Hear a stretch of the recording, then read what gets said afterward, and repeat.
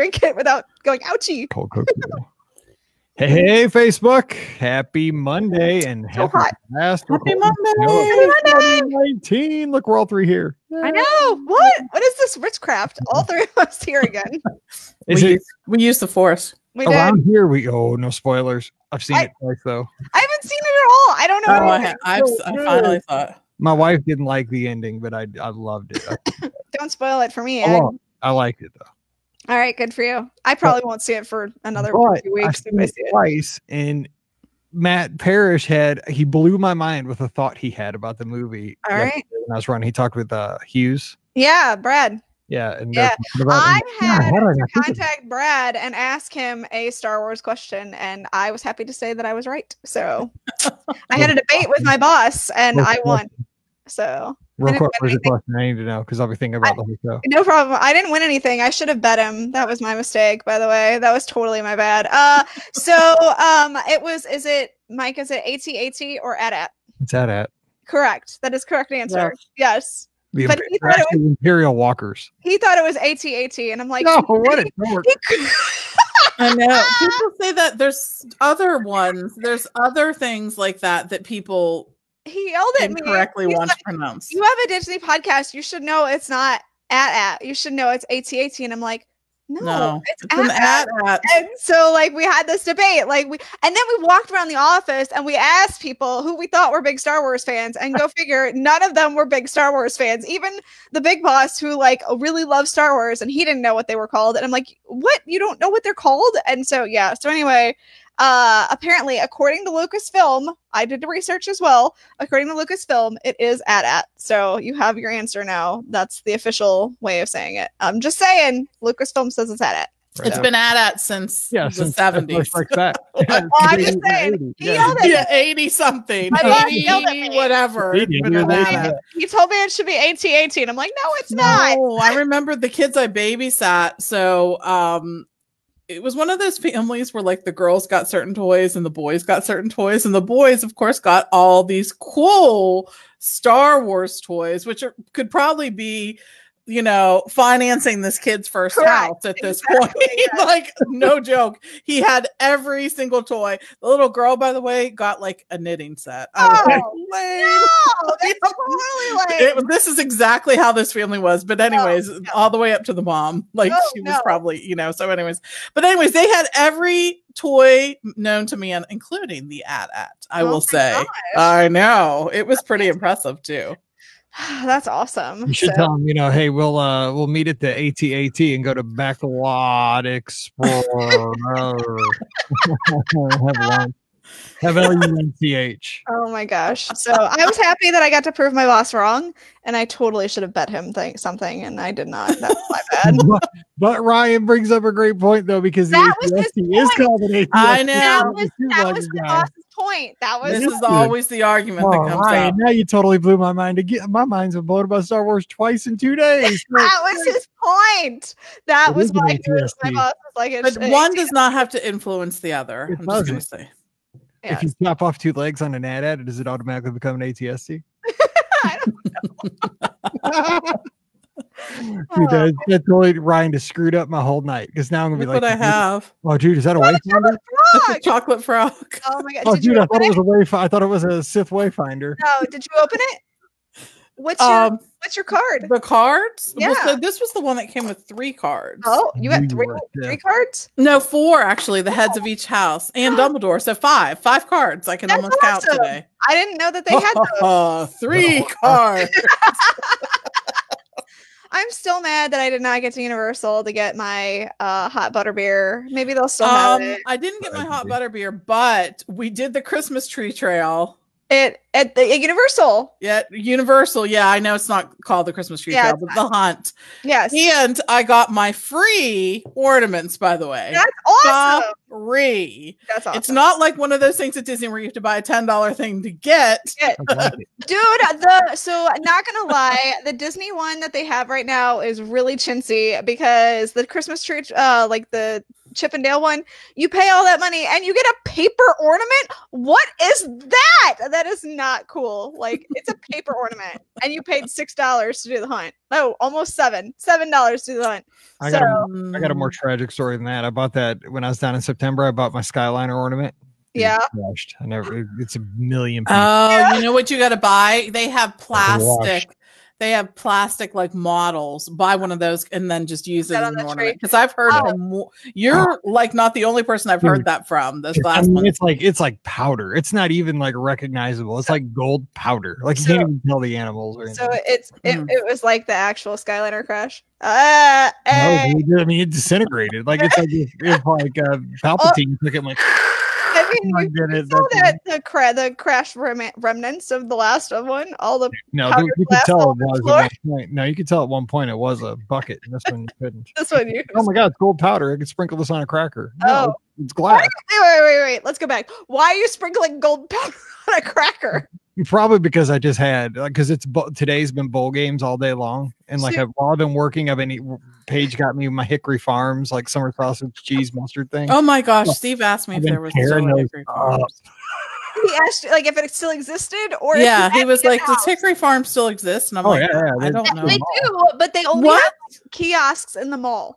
Yeah, get them in the mall, and they're half price now because Christmas is over, and they're going out. They're closing them all up. Go to your local mall. They probably have a little kiosk in the middle of the mall. Like our mall does not have a Hickory Farms kiosk. No, I'm telling you, 100%. Ours does not have one. Not the word I use, by the way. I use a different word, but the mall attackers, they will come after you, and they're in the middle of the mall, like the mall attackers. So we do not have Hickory Farms. Those people are horrible at that mall in Orlando across the outlet. I almost got in a fight there when Scott and I went there last marathon because I had just run a marathon. I was tired, I was cranky, I was hungry, and they wanted to try to sell me a Carnival cruise. Fight. I got literally attacked. Like they actually drugged me over to their booth, not in Disney, but actually I think it was here in Atlanta, and they drugged me to their booth and they made me sit down and they did my hair, and I'm like, no, I don't want that. And they like literally would not let me get up. No, that's not okay. I don't like things like that. That was not okay. No, I felt attacked. There's a different word that I use for it, and not in Disney speak. So apparently Eric was the person who saw cats. Good for you. Oh, Eric, it was you. You saw it. And Nina says that we should wear the beauty masks while we do the show. I'm telling you, man, I feel refreshed. I'm going to do another one because they're on sale. They're closed out today at Target. Mallory bought 4 more. Oh my gosh, that's funny. I have a sloth, another couple penguins, and I think she got another one. It was like a panda or something. Oh my gosh. Watch this space tonight. That's fantastic. Okay, we gotta do some shit. Brian keeps you shouldn't do them all the time. You should like give your skin a day. It actually felt really good because it was cold and I had a really bad headache last night. It actually made it feel good. It was awesome. And she got the like roller that you roll, you get cold and you roll on your forehead. Oh, that's weird. Eric, my husband wants to see cats for some weird reason as well. And I'm not entirely Brian, no. Yeah, I think it's mostly out of morbid curiosity than anything else. But dude, after reading some of those reviews, I'm like, what? And yeah, what? Yeah. Eric was held hostage apparently and had to go. Got it. Aww. Just blink 3 times if you need us to get you out of the movie. Right? All right, here we go. Oh my God. Okay. Let's do it. 1984. We should do this, and this should be the show. I know this should totally be the show. Every now and then we should do a show like this. This is like us talking about the stuff that we actually talk about. This is going to go up on YouTube, by the way, so everybody can actually see it there. But still, it's Oh, Eric, I agree. It's nightmare fuel, all right. I saw the trailer. It's exactly the words I used. I'm like, good Lord. Yes. Skin tight cat suits. Yes. No, Stephanie, knock it off. Want me to talk about rides. Mike won't let us talk about it. I'm writing it next week. We'll have to wait until after Mike comes back. Yeah. Then we'll have a discussion. We'll show it for everybody else. Yeah, it is good.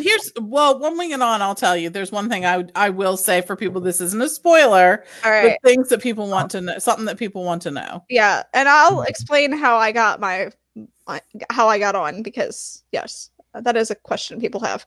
It's not a question about the ride. It's how I got on the ride. So, yeah. All right. Nightmare fuel. Okay, here we go. Hashtag nightmare fuel.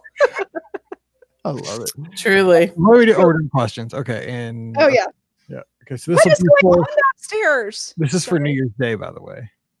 First show. This show we'll have podcasted in 3 different decades. The zeros, the teens, and this will be the 20s. I'm worried. Like, are we gonna eventually get like a little note in the mail that's like, "I'm sorry, but we want to know your birth dates."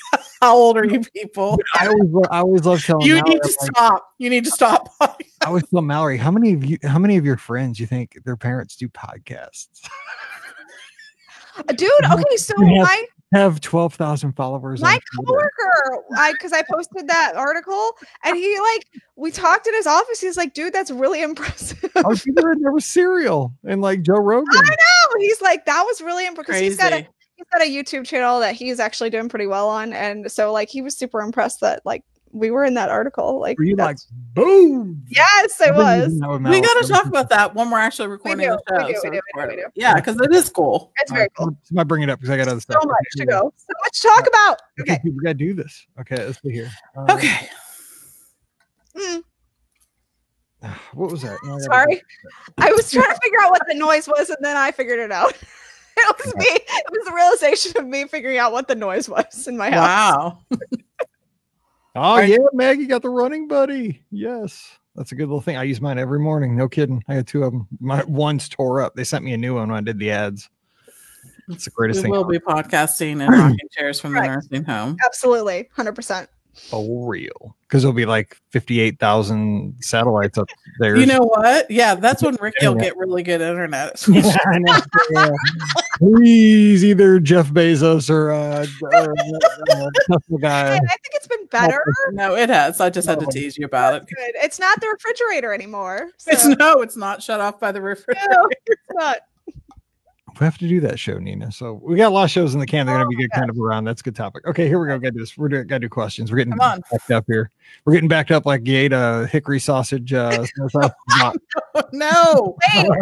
No. Oh, Brian's on an all meat diet, and it's killing me right now. No. I had. So good.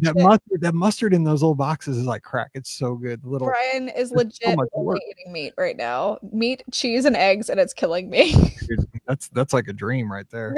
It's my pasta last night. Okay, here we go. Who cares? All right, I'm carb loading. I'm going to Disney in 8 days. Not running for 10. Okay, here we go. What number is this? I don't know. 84. Okay.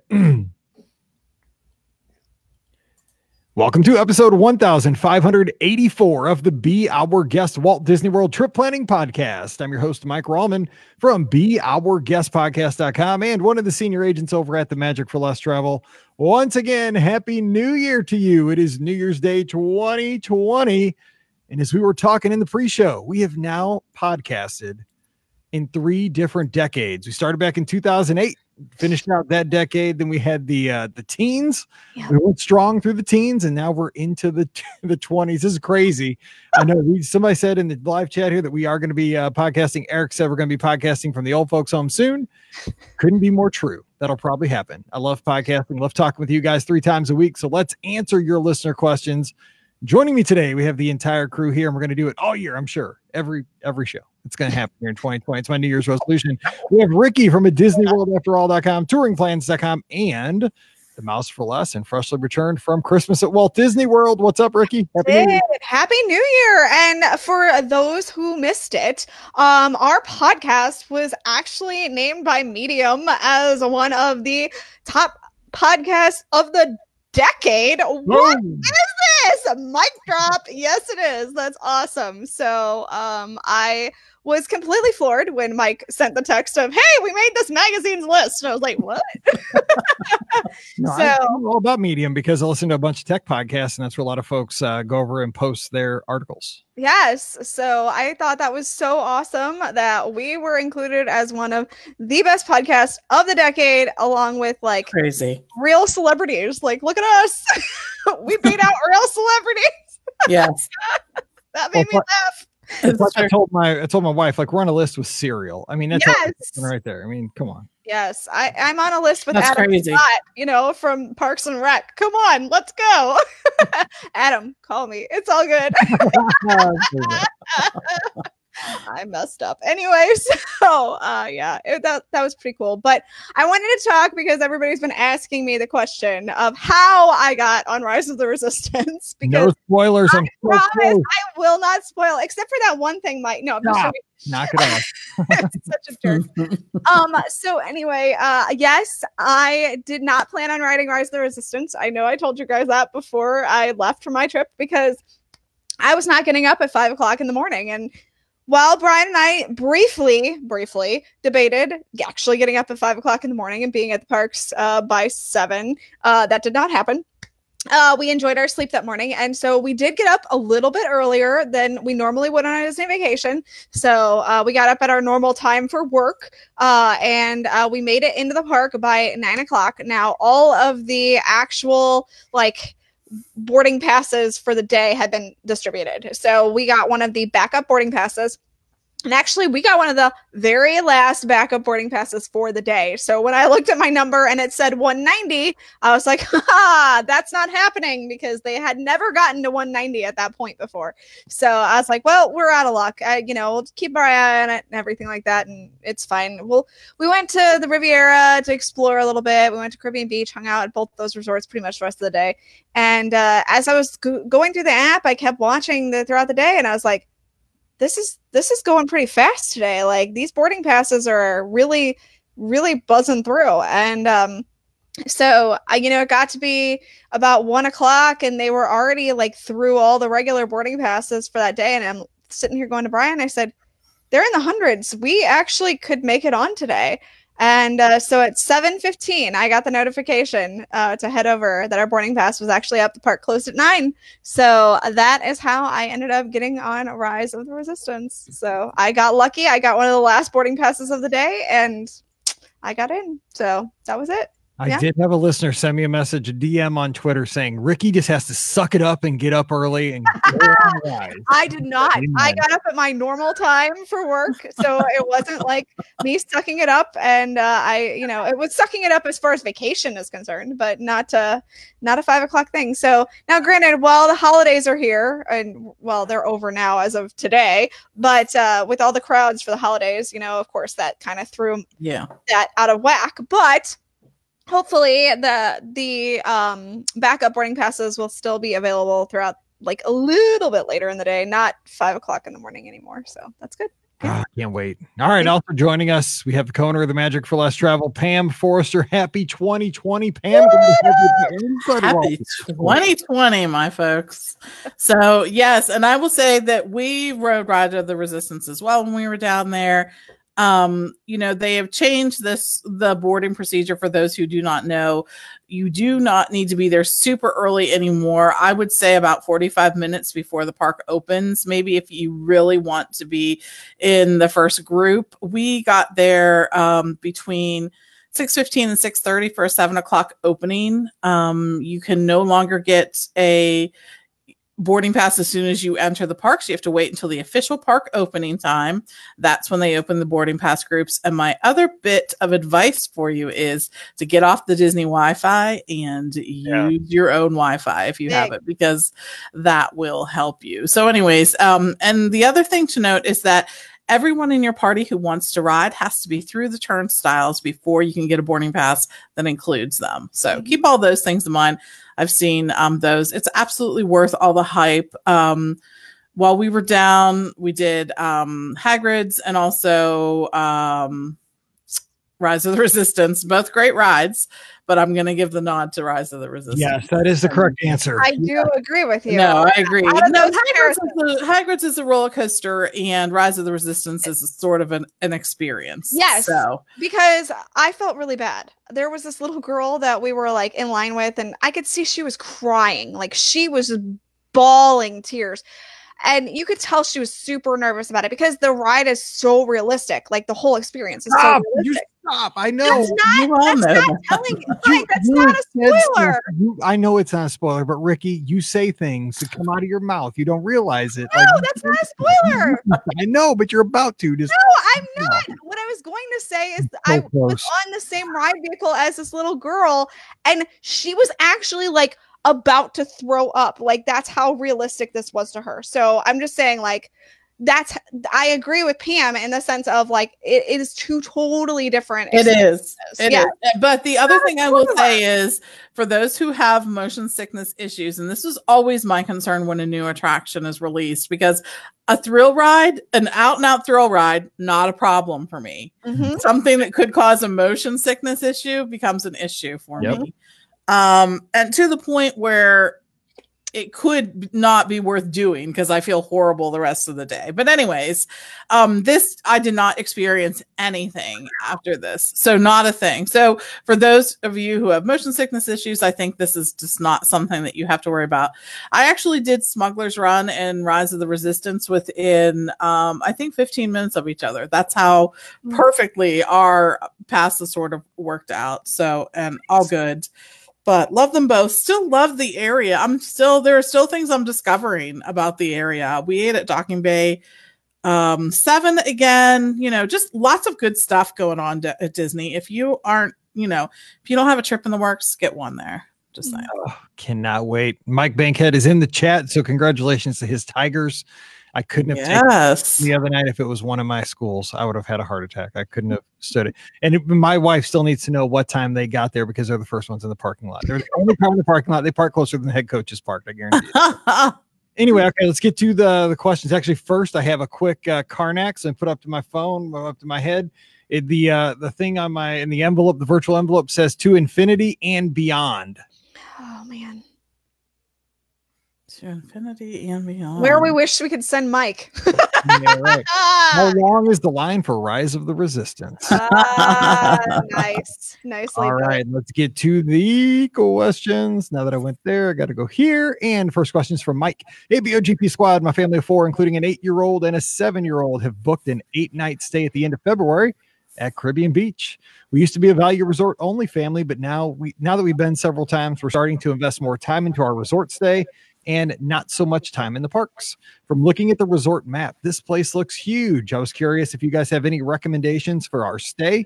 How is getting around the resort? We're planning on renting a double stroller, even though the kids can walk. It's worth every dime when they get cranky.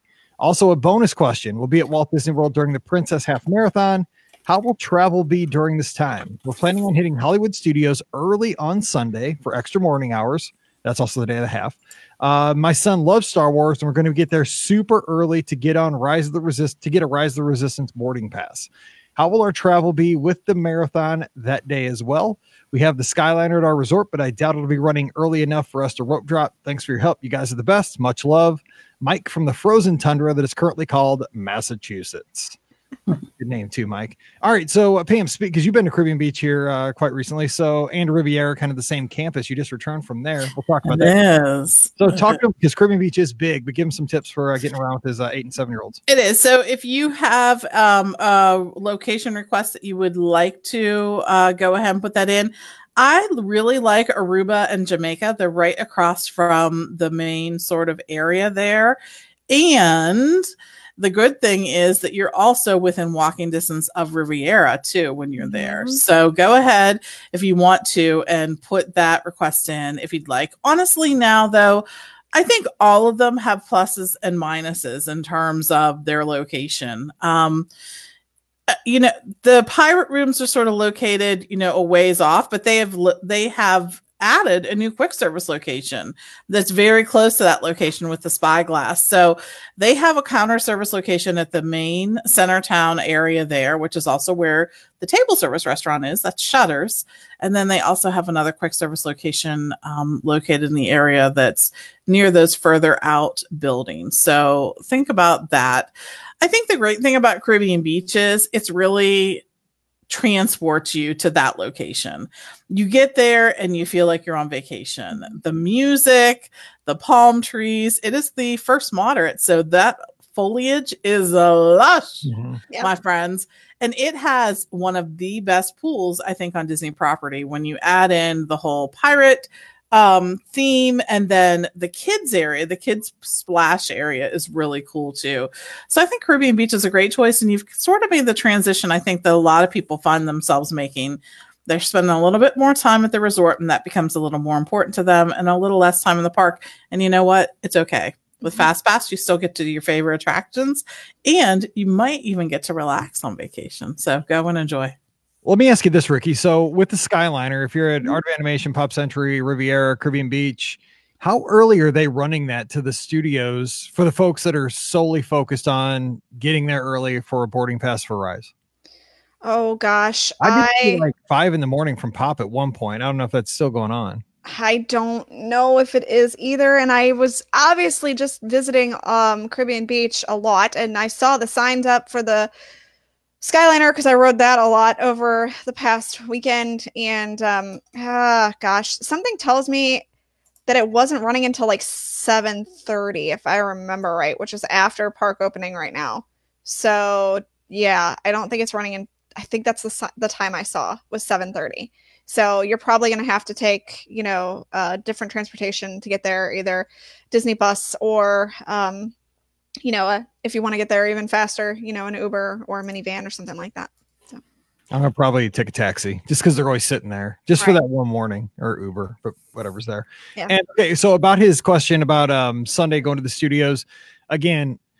So the half marathon will be going on Sunday. That's the longest race. Princess, I think, still uses the same.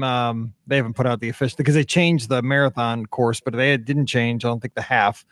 So it'll go from Epcot's parking lot to the Magic Kingdom and back. So I think at the studios you'll be fine getting there on Princess half morning, I'm guessing.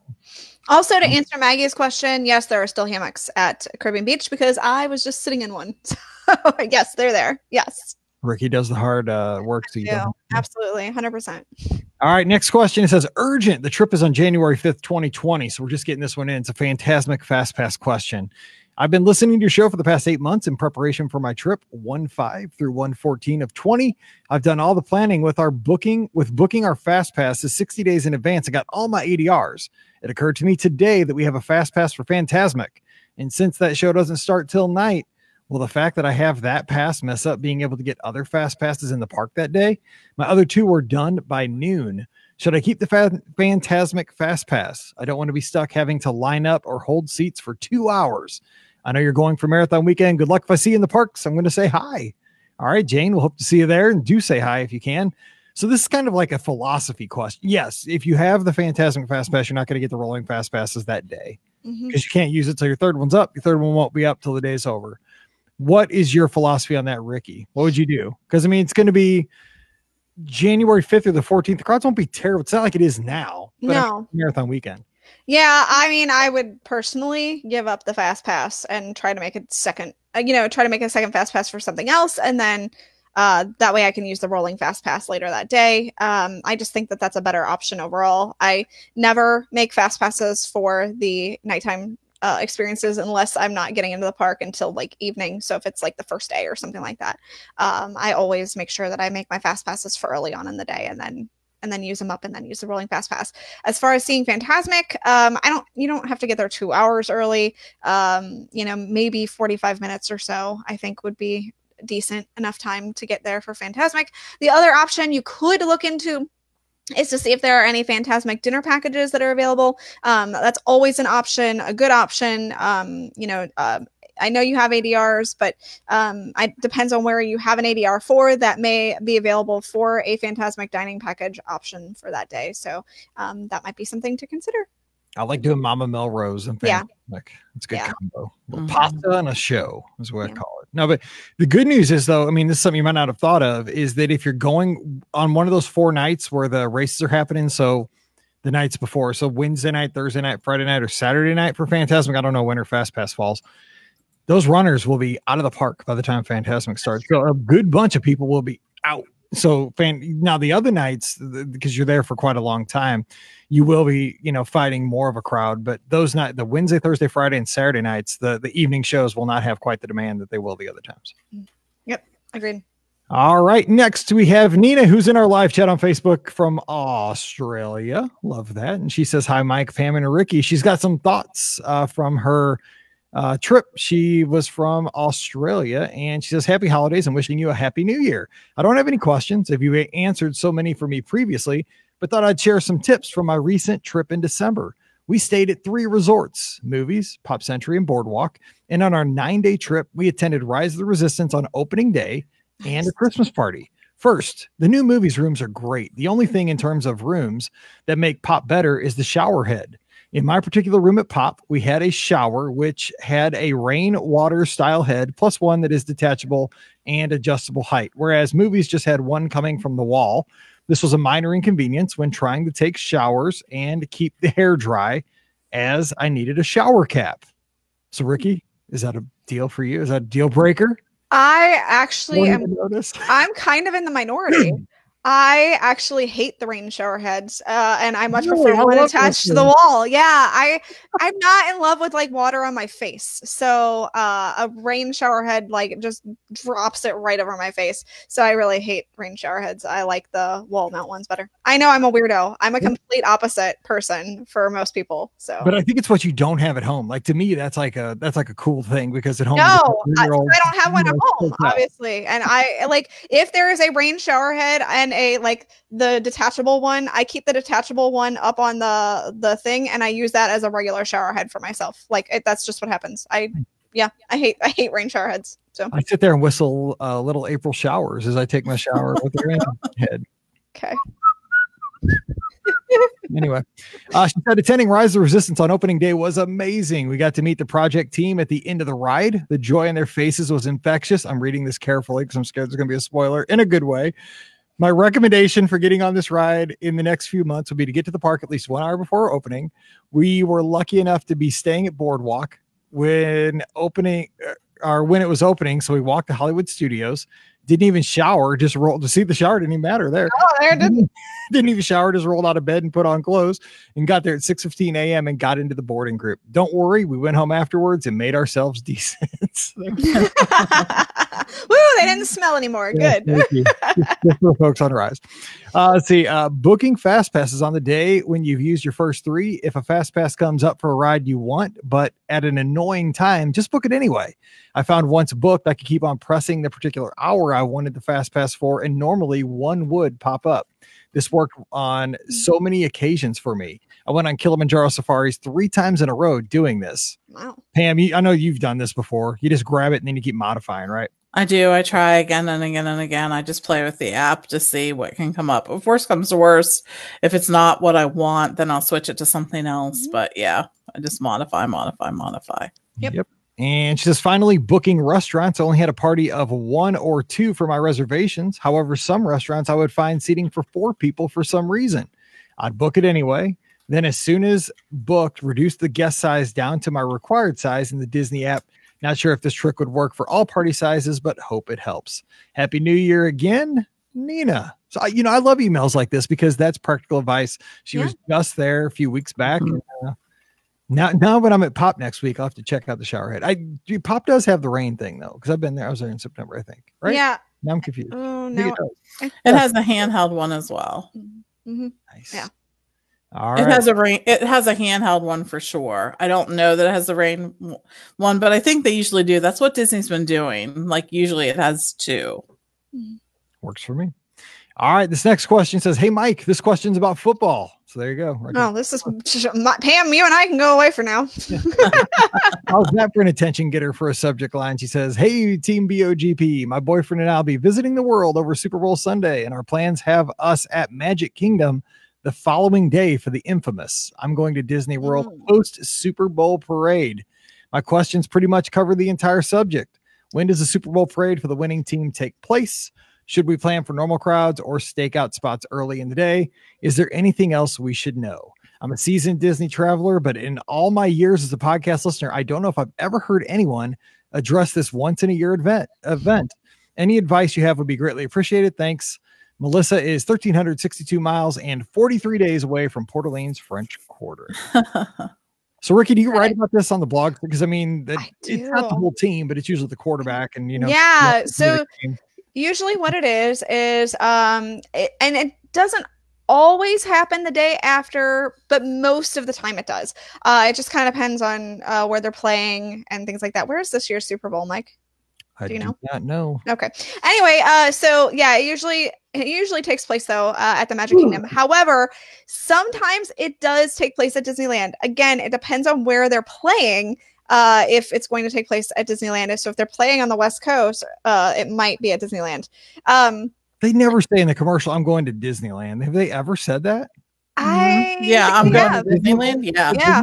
I've only heard Walt Disney World. They have done Disneyland. So it just depends on where they are. So just letting you know that. And usually it's a little short, like pre-parade type situation. They usually have a few characters. They're usually dressed up in football costumes and stuff like that. So the Chip and Dale are like dressed as referees, and you've got Mickey dressed as a football player, and Goofy usually, and I think Minnie as a cheerleader, stuff like that. So they'll usually come out and then they'll have the like one or two of the football players come to the park and be in the parade. So I'm trying to pull up some articles that I've written to see it's usually what time it usually happens.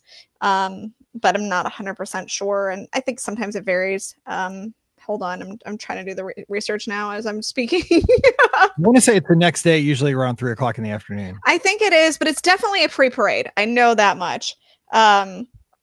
So that's the only one that I'm pulling up is from 2017, and that didn't help me. So I didn't put the time in that one. So they must not have announced it before I did it. And sometimes they don't announce the time because ahead of time, because they really are coming off a plane and they're not entirely sure if they're going to make it on time. So sometimes it's like, surprise, they're here. Definitely told us Super Bowl's in Miami. So there you go. Oh gosh. Okay. Yeah. So it's definitely going to be in Walt Disney World. So yeah, you'll definitely see them at the Magic Kingdom, and it will definitely be the day after. So, yeah, just get there early. The park is a huge party atmosphere, especially with the players of the teams that actually won.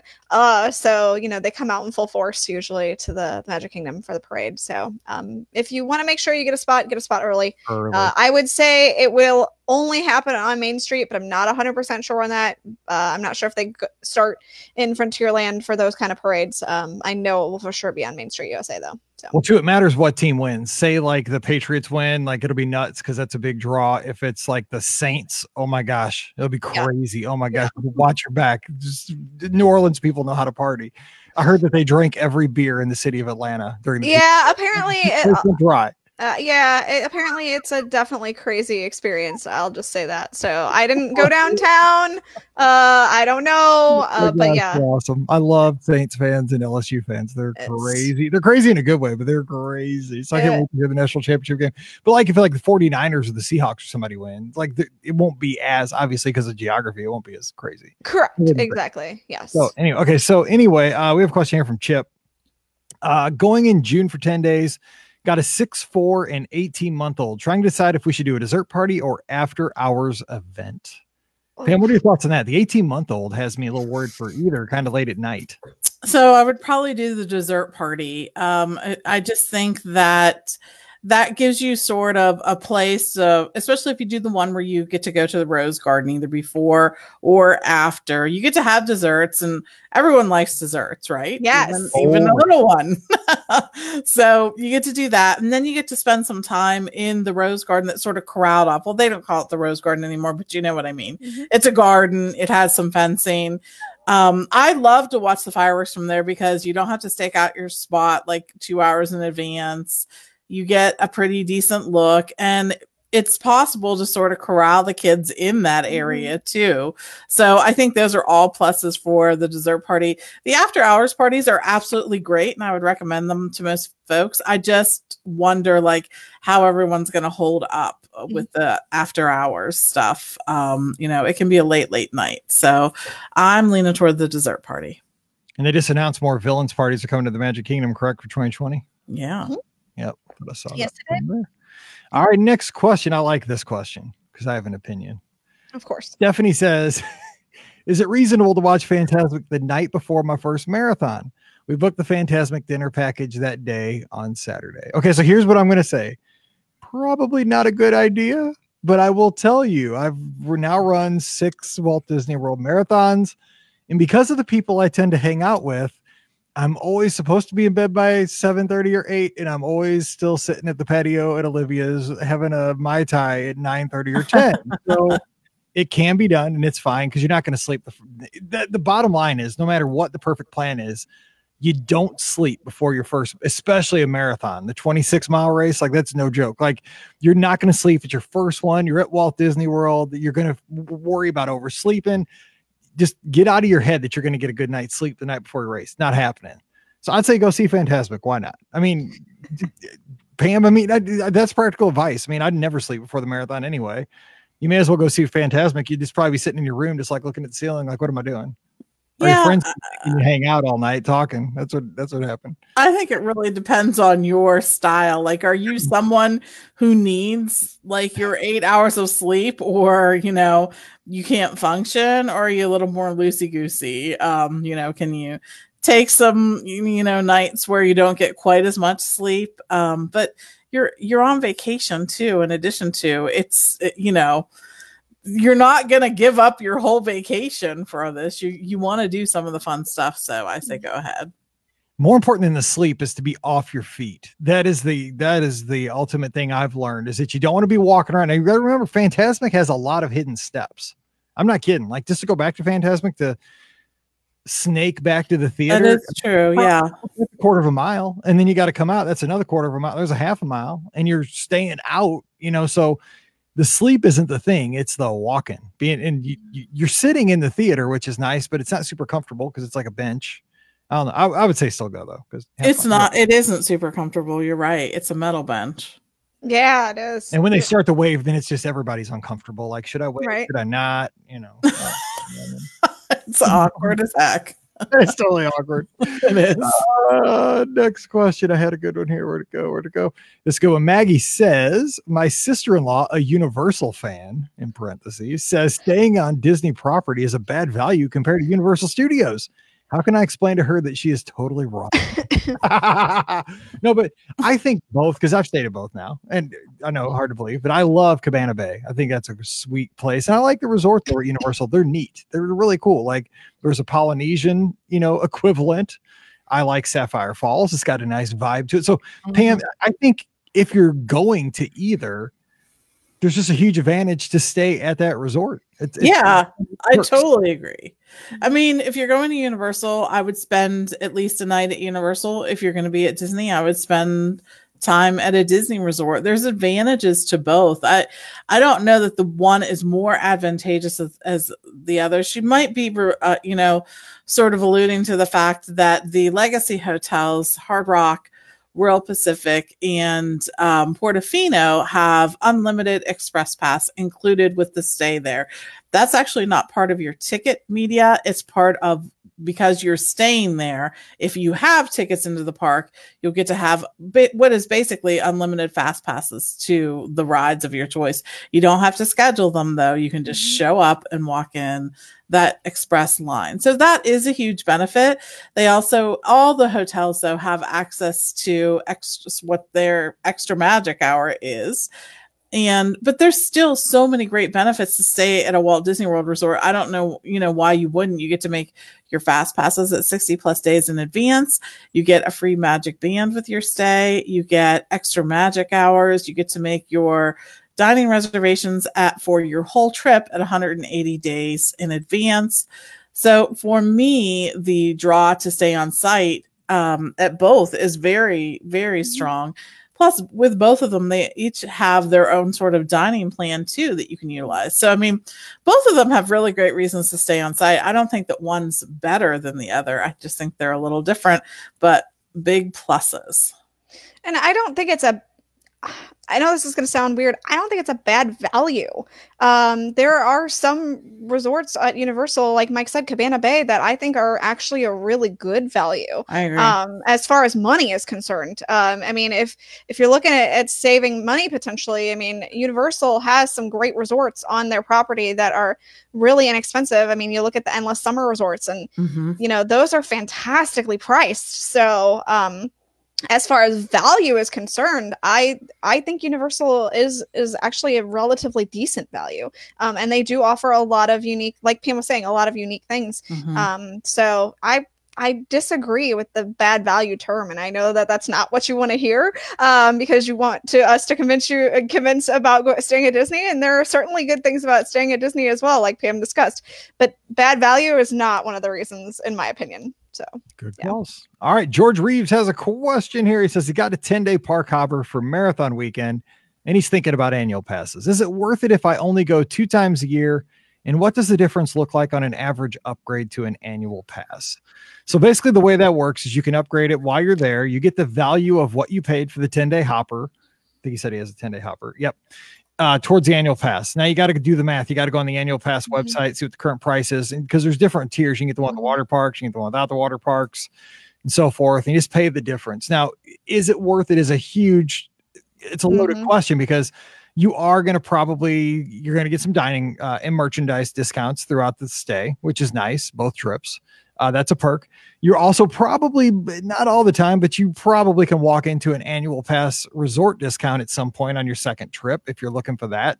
Now, if you stay deluxe and you hit on a discount for an annual pass, that can be a big savings because of how expensive the rooms are. But if you're staying at typically like an All-Star or a Pop Century, you may only get 5 or 10% off. Then it doesn't accrue the value as quickly as far as the upgrade. It really does. This is the ultimate case if you got to do the math and think about how many days you're going to be in the parks, what kind of resort you're going to stay in, and also your dining. If you're going to do a lot of table service dining at places that offer annual pass discounts, because some do, some don't. Some do at lunch, some don't at dinner. It just depends. But I mean, it can totally be worth it. I mean, because if you're thinking about it, you've already paid a chunk. If you're ever going to get an annual pass and you have the 10-day hopper and you're thinking about it, it's not as painful to do the upgrade. I mean, you're probably talking in the ballpark of like $600. That's still a lot of money though. But I mean, it's a lot easier than paying the $1,200 or so, the $1,100. I think it is. I think I paid $1,100 for my renewal. Whew. Crazy. It was just under $1,100. I remember the other day because I renewed my annual pass. So yeah, just got to kind of crunch the math. All right, next question here is, it's from, where'd it go? Oh, it's from Donald. He says, what should we do for a special day for a 9-year-old's birthday at Disney World at the end of January? And this is from Mackenzie. So I guess Mackenzie's the 9-year-old. End of January for a dang. You know what? I took out the one I was going to say because okay, go ahead. If she likes basketball NBA experience, because she might like that. She might like that. You know what? Because we saw that thing on the Christmas special and Mallory was all about it. I'm like, really? You don't even play basketball. You're a cheerleader. And she's like, I want to shoot the basketballs because they did like the slingshot. The slingshot. That's the only thing that seems exciting about that. All about it. I'm like, Rikki said it's not fun. Did you really say that to her? I think I did. I tried to crush her dreams. I didn't no. You're trying to make me crush her dreams. Exactly, that's what it is. Yeah. That's what I said. No, maybe the characters in Flight Balloon, if she likes that, that'd be like a special thing. You might not do any other trip. Disney Springs, maybe. I wouldn't do it because I'm scared of the cords coming loose and you end up in like Ocala or something. Man, crazy. Or Great Britain, if depending on how the wind goes. I don't know. What would you say, Rikki? You got something? Well, I had something, and then I realized that they said January, because the perfect thing I thought of was the Mermaid School, which I thought would be so much fun for a 9-year-old. But unfortunately, it's not taking place during the winter this year, so that one's out. But if you're going in the summer and you're looking for a really cool thing ever for a 9-year-old, that's going to do it. I thought about maybe the Void. They have different experiences there. There's Star Wars, there's Wreck-It Ralph, the Avengers one isn't at Walt Disney World, that's at Disneyland. But you do have those options. I think that those would be a lot of fun. So maybe that. I agree. 9-year-old would be perfect for Void, I think. Since you can't do Mermaid School, which I thought would have been perfect. I'm sorry. I want to do Mermaid School. Dude, I would totally do Mermaid School. I would totally do. Oh, I forgot to tell you guys. So I'm actually going to meet Jodie Benson. I'm so excited. I'm actually going to meet her and I'm totally going to cry. So that's going to be awesome. Thanks to Give Kids the World, who's doing a fantastic event with Jodie Benson. It's February 8th. I know tickets are sold out for like meeting her, which is what I got. But if you want to go actually see her talk, tickets are probably still available. So you can go to Give Kids the World and find out more. But I'm gonna meet Jodie Benson and I'm so excited. I'm sorry. But I'm so glad you clarified that by you're going to give kids the world to meet her, because for a second it was kind of scary. I thought maybe you're taking her hostage. It was frightening, right? They go to her house. I'll give Jody blink 3 times if you need me to come be. So yeah, no, I'm going to give kids the world. So if you're looking for a really cool thing to do, it is a Sunday, so that's good news. Although I'm still gonna have to take off work because I can't get there back home by Monday, but still I'm gonna go meet Jody Benson and I'm so excited. I will be a blubbering freaking mess, but it's okay. It's okay. Make sure you Instagram that. Oh, it'll be Instagrammed, I'm sure. Yes. All right. My brother's coming with me. He will definitely make sure that there's footage of something. Perfect. All right, Renee's got a question. This one's going to be for Pam. They're going in February during the Arts Festival. I love Festival of the Arts. I'm so glad to get to go for Princess for my birthday.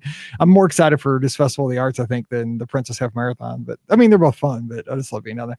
What can we look forward to seeing or doing? And what are your favorite things to see or do? So Pam, what would you offer somebody for Festival of the Arts first time? Well, so first of all, there's food booths, right? Yeah. Right?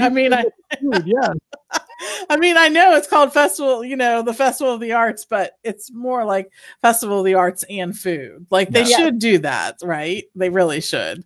Well, food is works of art. They are, and I would say that the food at those food booths are some of my favorite. They just really are. They really take some extra time to make them look spectacular. So make sure you check those out. The other thing, though, that you need to check out is they have throughout the parks these little, you can put yourself in a famous work of art and have your picture taken. Remember to buy your memory maker before you leave. That's always our top recommended add-on. But you can go ahead and be part of, a famous art piece of art. And I think that they add some new ones every year, but they have some traditional standard ones that they have too. And you'll just sort of go into that backdrop and they'll take your picture there.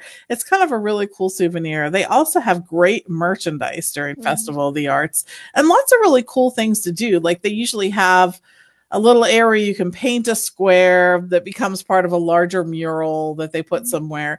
They have some cool things. In the Odyssey this year, they won't probably have as much of the little festival center because they have that really cool new thing there that sort of describes the future of Epcot and puts it all in this really cool show. Yep. But there's lots of cool things to do for Festival of the Art, and the weather is usually really awesome. So that's one of my favorite times to go. God, I hope they have that same dessert they had last year. It was like a little white kind of cake thing over at Sunshine Seasons. It had like all the on it. Oh, I had like 3 of those last year.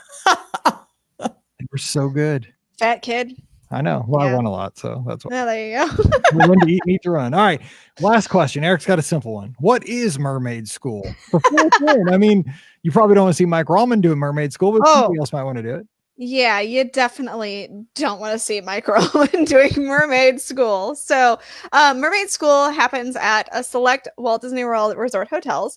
And I'm trying to get the actual definition of it. And of course, I can't find it. Isn't it Art of Animation? I want to say in the big it is an Art of Animation. Yeah, hold on. Pam, do you know? I know I have the list of the resorts, but I don't know off the top of my head. I'm sorry. I do have those because I just wrote about them. And I'll give you a chance to find them because I'm going to tell a story that I did today in my real job.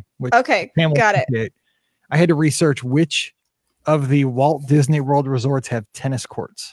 Oh, the legacy ones. Yeah, there's a lot of them. There's like over 10. I think know. Contemporary was the only ones I could think of at first. Then I did the research. There's a lot of them. Animal Kingdom has one. Yeah. Really? Over Kidani. Yeah. It's because we interesting. Cool. Yeah. I know. Yeah. Walk Villas. Key West. Really? Yeah, they're all over the place. There's like 10 of them. Huh. We should do like so many people are playing tennis, right? You never see them being used. No, exactly. Nobody's using this. I think in all the times I've been there. One of our guests, though, apparently is going to use them. I'm glad they're still there for them. But yeah, I think in all the times I've been, I've really seen people using them maybe once or twice. Yeah, okay. A couple too.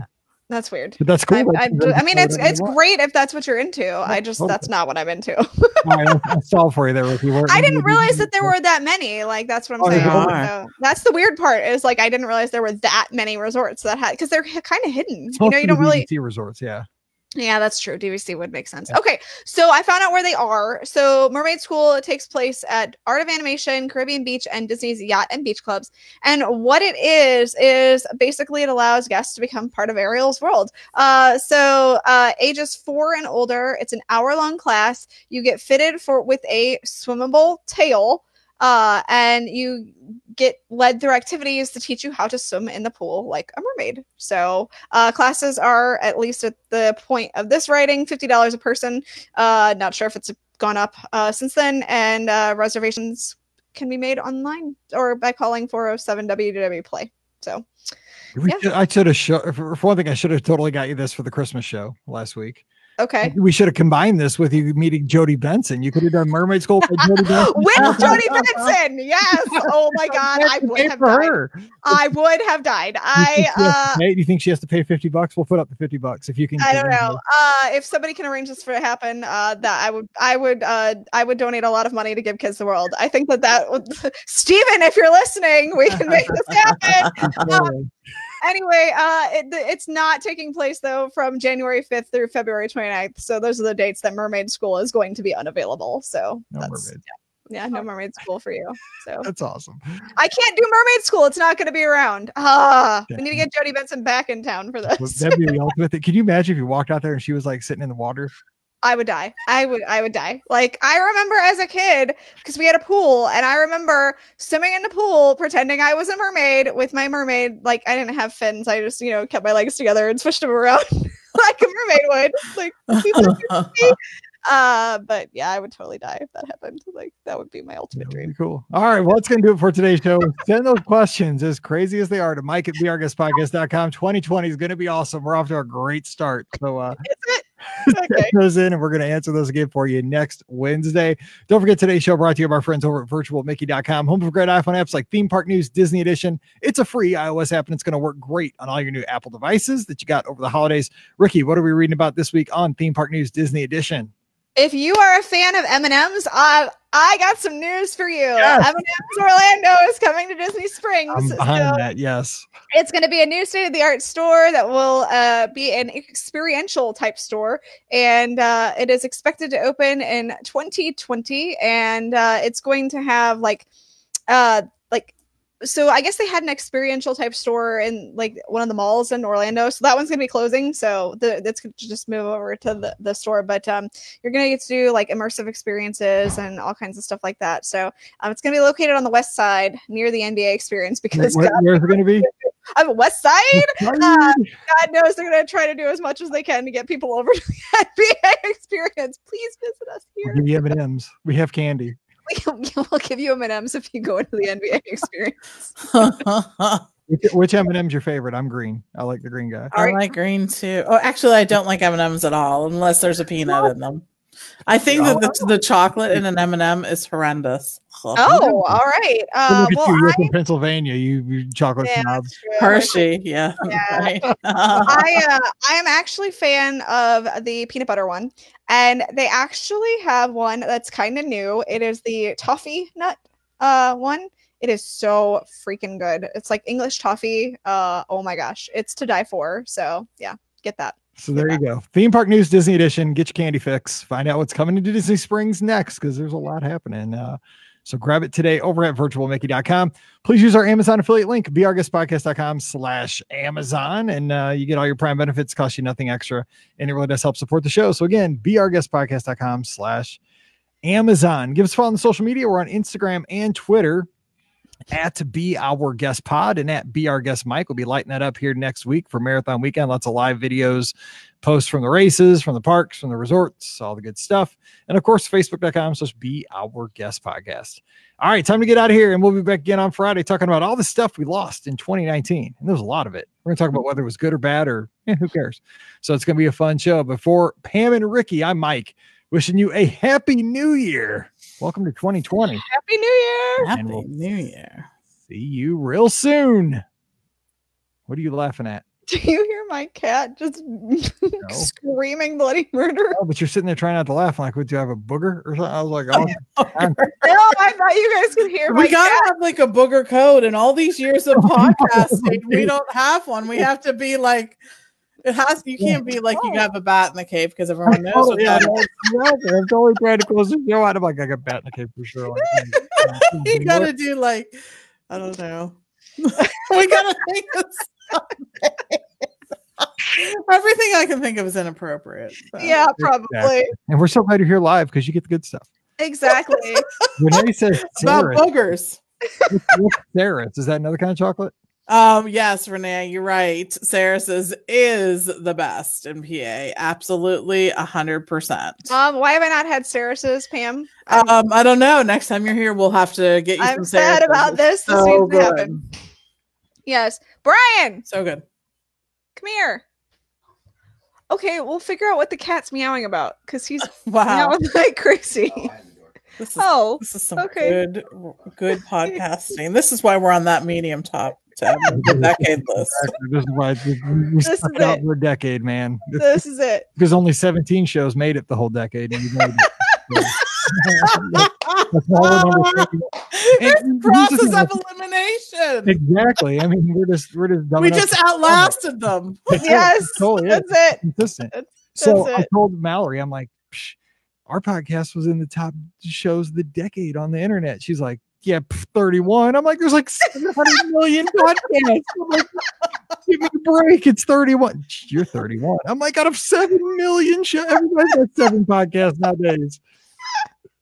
They all have like 3 episodes, but come on. That's right. Exactly. I know. Have you noticed? Like, I'll notice, oh my gosh, there's like a new podcast that pops up. It's like they're in episode 5. They're like, that's it. You know, maybe there'll be hiatus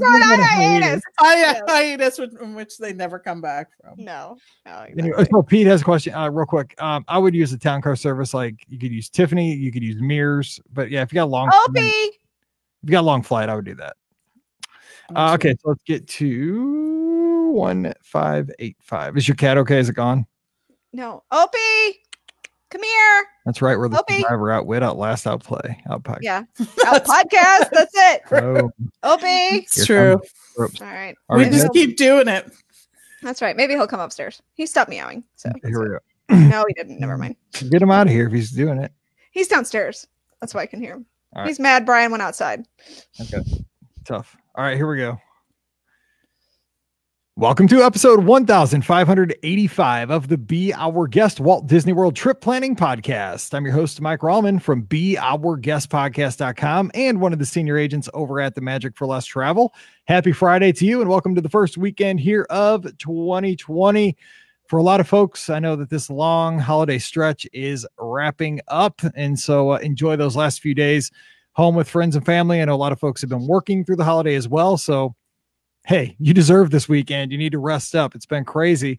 And for all the folks getting ready to depart down to Florida, all the lizards getting ready for Marathon Weekend 2020, it was so far off on the horizon for so long, and now it's just a mere few days away. Safe travels. See you down there. We're going to have a fun time running the races, having all the meals, having the fun in the parks. So be careful on the way down. Can't wait to see everybody. I leave on Tuesday. So joining me today to talk about all the stuff we lost at Walt Disney World in 2019, the stuff you will no longer see in 2020, we have Rikki from a DisneyWorldAfterAll.com, TouringPlans.com, and The Mouse for Less. What's up, Rikki? Well, I am not one of the things you lost because I'm still here writing away and all the various websites that I write for. So I'm still here. You are always here. Yes, exactly. So, yep. I am so floored that it's 2020. We're living in the 20s now. Where's my flapper dress? And I gotta get one. I'm just saying, it's the Roaring 20s. I'm still writing 2019 on my checks. Right? Exactly. Wait, you still have checks? What's this? That was the old thing. There's so many things like that people used to say 10 years ago. Like, oh, I'm still writing that year on my checks. Now, who has a check? Nobody has checks anymore. Yeah. So yeah, it's just crazy that we're in the Roaring 20s again. So here we are. Are these going to be called the Roaring 20s? I don't know. I mean, do we have to dress like flappers and gangsters now and all that? I mean, we totally should. I'm just saying. Yeah, that's true. We should. Next podcast, Mike, I want to see you in your gangster outfit. So let's go. Let's do this. All right. Also joining us, we have Pam. She is the co-owner of the Magic for Less Travel. Sorry, I was distracted by the gigantic cat that just walked in front of Rikki. What's up, Pam? Welcome to the weekend. Welcome to the weekend. Why do the weekends that occur on a short week in which there was a holiday seemed to be more needed than other weekends. I mean, agreed. I think that's just how it is. So I'm already looking forward to it. Absolutely. We need this one. All right, here we go. So let me hold it up. We got a little Karnak action happening. You have a friend in me. Oh, man. It's from our friend Dennis. I gotcha. So it's from Dennis. That's just he's the friend in him and us. What did Bruce the shark say to Nemo's father after he swallowed Dory? Oh, wow. Man. That got dark real fast. That would be a good one for the Monsters Inc. laugh floor. Oh, would be. Yes. That's true. We should submit that one and say it's ours. Yes. All right, so we are going to kind of hop around. We have a couple of sources that we're using for today's show. The blog over at touringplans.com. So blog.touringplans.com. Derek Bergen had Derek Thurman's one of our listeners I talk to all the time. Too many Dereks around here. Derek Bergen did a post a few days back about stuff we lost in 2019. Also, there is a post on Twitter by the Mad Chatters. It's a video which apparently is like awesome of The Walking Dead, which I don't watch. Or those in memoriam videos that happen at the end of every year when the Oscars and stuff like that. Yeah. So we're going to talk about all the stuff that is no longer with us and that we lost in 2019. We'll kind of talk about whether I'm sad that it's gone, who cares that it's gone, or good riddance. Yeah, I need you to go. Thank you. Don't turn off the lights when you leave. All right, first thing, let's talk restaurants. Bongos Cuban Cafe. Pam, what's your thoughts about that no longer being here in 2020? I'm okay with that. I never went to Bongos and I always wanted to. But I never ever went there. So I have been to Bongos and it was fine. But first of all, when you were looking for a last minute, I need to get a last minute reservation somewhere, Bongos was always available, right? And so I think that doesn't bode well. Either people didn't like the type of food or were unfamiliar with it or whatnot. Now, when I ate there, the few times I had, the food was fine, but I think that it just never really seemed to catch on and be a place that people really wanted to go to and experience it. So I think if there are restaurants like that people just don't get, I think that you can't blame people for not getting it, right? Mm-hmm. You have to blame the restaurant in one way or another. So I'm not blaming the restaurant, but I'm just saying it's probably better that we have a new restaurant come in that appeals to more people. But is it like a grocery store that it's going to become or something? I mean, it's not going to. No, it's going to be Beatrix, which is it's another restaurant. So yeah. I mean, I was its target audience. I was a big Miami Sound Machine fan in the 80s. I don't know that you were necessarily the target audience. No. The rhythm is going to get you. The rhythm got it. I will say, so for those who are going to miss their Bongos type experience, the restaurant, not in name, but it did move over to Margaritaville. So they just kind of moved it. So it still exists in one form or another, just not at Disney Springs anymore, which is fine. I think that's perfectly, I think it was a good move for them and a good move for Disney. So I think either way, it's a good thing. So, well, it was huge too. I mean, that building was it was gigantic. It was. Yeah. But I wish I would have gone there once. I feel bad now. They had roaming performers too. Oh, they did? Yeah. It was not when I was there. No, not when I was there. I mean, they were fine performers. It was just a little loud and a little challenging to hear the people that you're there with, stuff like that. So yeah. No, stop. I just think of Congo because that's the song my mom loves. So so I just wanted to share what Beatrix is, by the way. So it is brought to life by Let Us Entertain You Enterprises. It's LETTUCE, by the way. It's going to be a table service restaurant, coffee house, and grab and go market. So that's where you got the market idea from. It's not like a grocery store. Yeah, it's not a grocery store. It's going to be like a grab and go spot, which features healthy food options, including vegetarian, gluten-free, and vegan. It will also offer specially fresh squeezed juices, cocktails, and bakery with a full-service bar. And it will have coffee and pastries. And that's all I know about Beatrix. There are a few other restaurants that are open in other places, obviously Chicago being one of them. So yeah, so that's coming soonish. I know they're working on the restaurant now, like they're building it. So yeah. So welcome to the 2020 list. When we talk about stuff that's gone in 2020, Beatrix will be on the list. I think there are a few other Disney Springs restaurants that even came through the refurbishment that are going to be on this list instead of that one. 2021. Just say Paradiso 37. Bye. That's another place I've never been. I want to go. There. Yeah, I so want to go there sometime. It wasn't bad. It's just most people don't think about it. So I know, and it's got a huge menu. It's like a really normal like food kind of stuff. Bye, STK. See you later. I think those are all. Those are all gone. All right, here, let's get to the brass tacks here. McDonald's over by the All Stars. Gone. Is it coming back though? I think it's maybe rebuilt, right? It is being rebuilt into a newer version of McDonald's. Yes. Have you ever stopped and eaten there? We have. No. I've been there many times. Of course you have. No, I have not. I don't eat McDonald's unless I have problems. So. And have you ever been to the All Stars McDonald's? I've been there many times. No, I don't. That's an unqualified no from me. A big old no. Yep, I eat McDonald's like once a year, so it would not be at Walt Disney World. I just think like I don't know.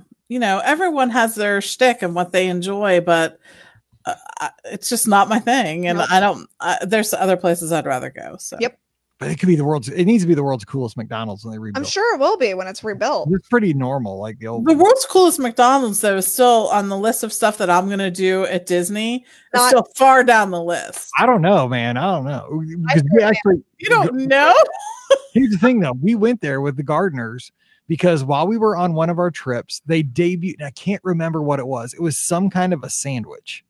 Like some kind of like a modified Big Mac or like a chicken sandwich. I can't remember, but it was only in certain markets and it was only in Orlando, but they had it at that one. And we went there. I remember because when we ordered it, it was before Trump was elected. He was doing like a rally and like they had to rush him off the stage. Like he was about to get shot or something. Like there was like a security scare. He was on the stage, like Secret Service came out and dragged him off while we're standing there waiting for our, whatever the special sandwich was. So like, it's one of those things like you just remember where you were. And we went there because Orlando was the only place you get that burger.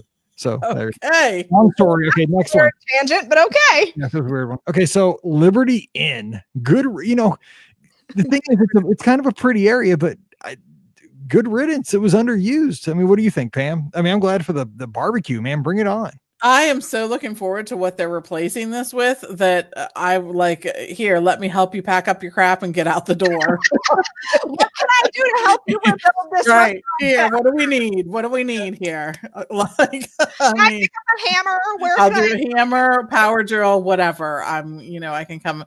No, I just think that again, it's like I want to say, is this what the rest of the world thinks that we eat? Like, I hope not.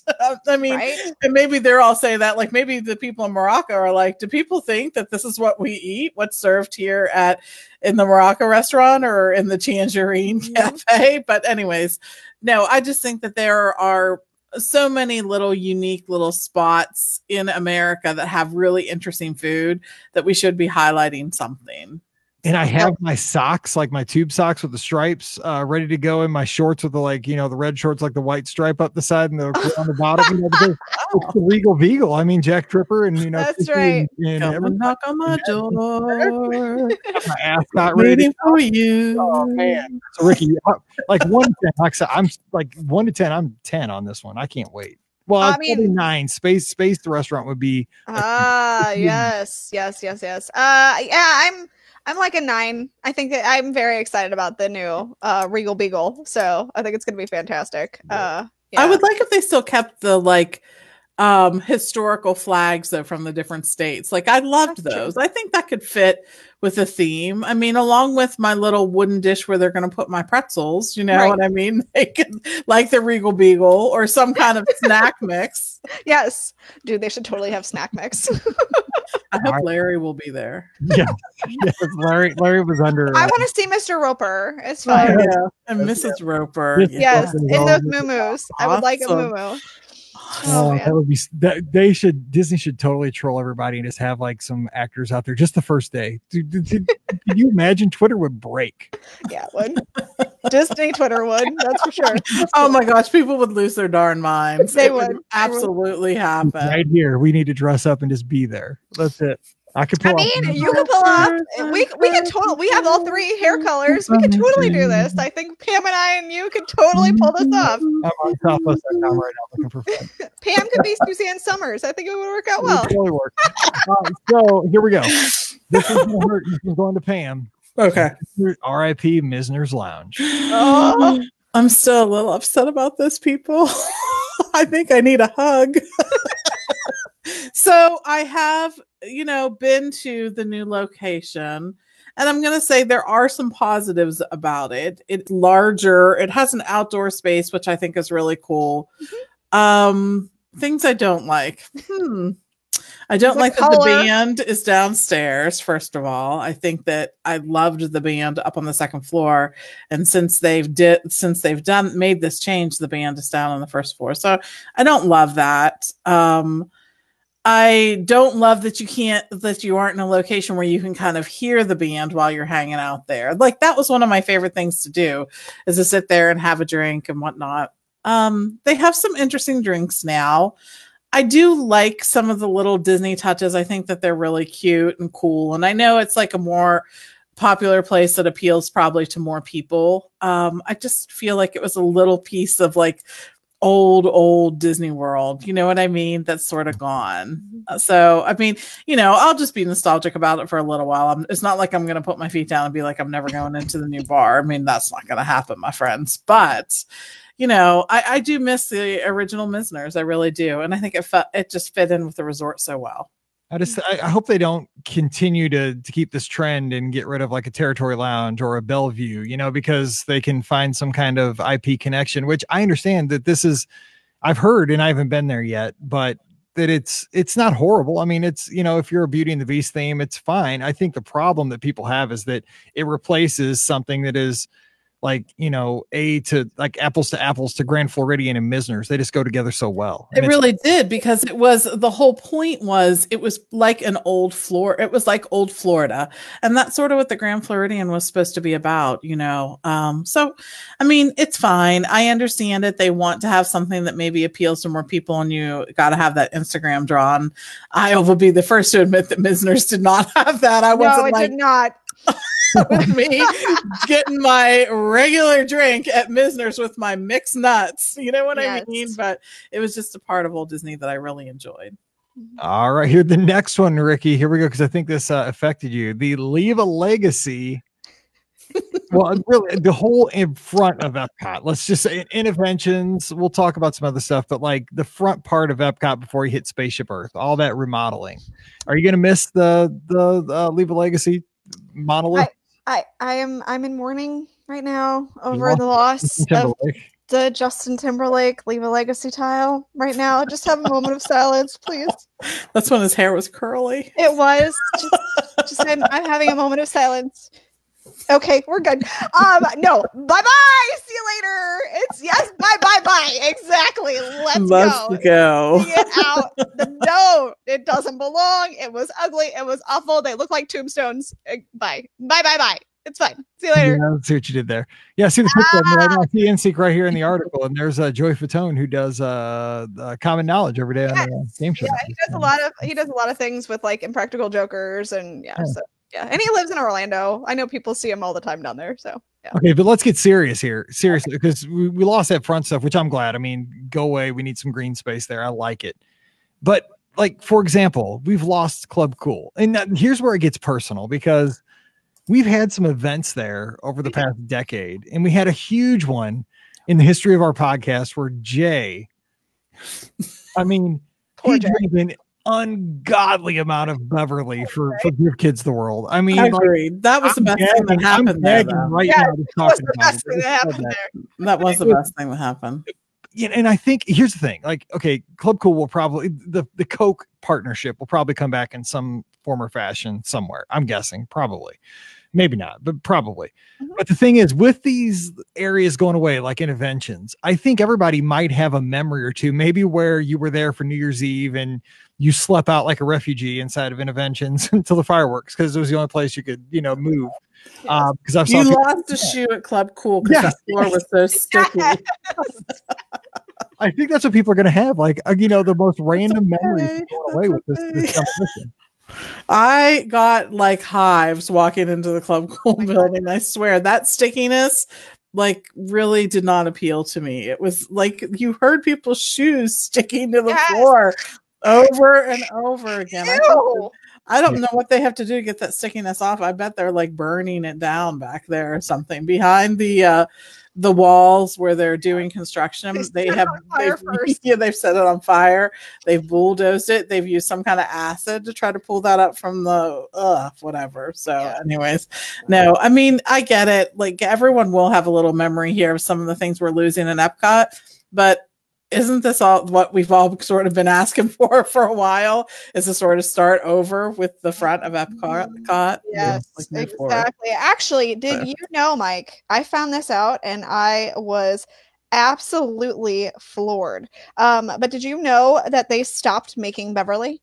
And that so the only reason it is at Disney is because they made it especially for Disney and a few other locations, but they don't make Beverly anymore. Disney had a big vat of it stored in the back. So Coke actually makes Best Buy. Correct, exactly.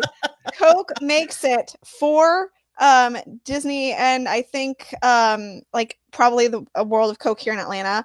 And a few other places, but they don't actually make it anymore. That's all thanks to Carly Wiesel, who is become really popular in the Disney community lately. Like we've had this conversation about how they stopped making Beverly, and it was really something that they only made for a few locations. That's it. So, well, like Eric says, Club Cool kind of lives on in Disney Springs with the Coke store, you know. Yeah, that's true. Stuff, that's true. Yeah. So again, good riddance. The only thing I think we'll all miss is something that I think we're discussing later. Yeah, here's the thing I never thought would go away: Fountainations. Right. I mean, because I thought they could build around that because it's water and we're looking at more green space. But I get that it's like the Fountainations is kind of like it would be hard to do full on remodel, rework the whole future world. Mm-hmm. And not touch the like very center of the piece of land. That'd be hard to work around. But I mean, Pam, if somebody had told you Fountainations will go away, would you have thought that? Like I would not have thought that offhand, but it's I don't know, maybe the past few years, just because I don't know that like honestly, I will just say I don't think it has the appeal to folks who are walking in the doors for the first time and seeing it. Like really, truly, I don't. People walk right past it. Like, you know what I mean? There will be the show. And I don't fault people for that. I mean, you know, in today's society, a dancing fountain is not that rare anymore, right? That's valid, yeah. Other places have them. So, you know, it was something that I thought could happen really and truly. Now, I feel like this was part of, you know, the original Epcot for me. I remember walking in and really thinking it was cool, but it was a long time ago that I thought it was really cool. So I really liked it. I enjoyed it, and I'll be anxious to see what comes next because it looks awesome. Yeah, I remember in the late 90s, we drove out to Yosemite and we stopped through Vegas. And on the way out, we stopped in Vegas for like 2 nights, and we went down and watched the Bellagio, you know, water. Yeah. And that was like state of the art. Like that was crazy. Yeah, right. We'd stay there. We watched like 3 or 4 different shows. Like they were, you know, you'd wait 20 minutes and another one would come on. They play different music, they dance. You're right. I mean, that's more common because like Rikki, you know, at the Ameristar Casino here in St. Charles, I mean, in their lobby, they have those like imagination the water tubes that dance, do all that stuff. I mean, who cares if it's at the Ameristar down the street? It's probably not the big deal. I just think that it was a nice kind of water feature. I love the music, the dun dun dun dun dun dun. No. So majestic. So I'll totally miss it. But I mean, for the overall good, I think we got to go with it. So yeah, that's true. It was sad to lose it, though. It was sad to lose it. Yeah, you know, they brought water from all over the world for that. They did. Yep. You got to watch Imagination. Maybe they kept a little bit of it. I think they did. Actually, I heard they did. Yeah. Yeah. I mean, who knows? They did. They probably get it out of the sink. I mean, come on. It's water of the world. It's from the bathroom sink. I can just tell you, like, you know, you're carrying it like, you know, some intern, some college program kids got it. And like, they're just, you know, they don't realize what they have. They take a big, they're like, God, it's hot in here. Like, they drink it all. That's been there since 82, kid. Oh my God. No, that's what they do with all the leftover Dasanis. That's what it is. No, the Evians, Pam. Oh, no. You know, though, I will say, so we haven't lost Mouse Gear yet, but it is about to close and be refurbished. Here's what I'm hoping happens. The bank is gone. Yes, please, dear God, please get rid of the smell. Just if you do anything in mouse gear. Please. Make it smell Disney, less like get rid of the sewer smell. Please. Please. It's true. Please. You know that they do have the child shirts now. Oh my gosh, they do. I know. I was there and they had the socks were just coming out. So yeah, they have the child everywhere. Right, so this next one, I'll make sure I've seen them a couple times. And I know there's a huge outroar on social media over this. Is it Birdika? Because Birdika. Birdika. It's Burudika. The live band in Harambe over in Animal Kingdom gone. But apparently they're going to be back. Well, they were back on New Year's Eve at Animal Kingdom. Yeah, I saw that. So last night. Or no, earlier this week. Yes. I forgot what day of the show. Whatever day it is. Yeah. They came back for like a one night special extended show. So thoughts on this, Rikki, with this, because I mean, we've seen this over the past decade, scaling back live entertainment in the parks. I have actually wrote an article on the Mouse for Less about why this live entertainment is so important and why Disney needs to stop scaling it back like they have been. Because, I know it's not the things that people book their vacations for, but it's the things that help to make their vacations special. Matter of fact, when we were just down there, for Christmas, we walked into Hollywood Studios and, we didn't have a plan. I mean, I was literally walking in to get my Rise to the Resistance Fast Pass, and that was all I had planned for the day. So, or not Fast Pass, boarding pass, but, so the first thing we came to was the Streetmosphere. And we stopped and watched Streetmosphere for a good, I want to say 10, 15 minutes, because it was the live entertainment that pulled us in. And it was entertaining and it was fun and funny. And it's things like that really make Disney what it is. And so losing bands like Birdika, or another thing that I talked about in my article that's on this list as well that we lost this year, those are big deals. Like it may seem like a small cut and, like for Disney, because it's like, oh, we're just cutting these musicians. They make a lot of money. I use that in quotes, as opposed to being able to hire somebody who's not been here this long or whatever. But those things are things that are important to people's vacations. So I have a huge soapbox about this. But the thing is, like, your typical guest is there to ride rides. I know. Do that stuff. I think like us, and yes. I'm circling everybody listening today. We're like in a big group hug. Us, because we tend to go more than once, and that live entertainment is just essential.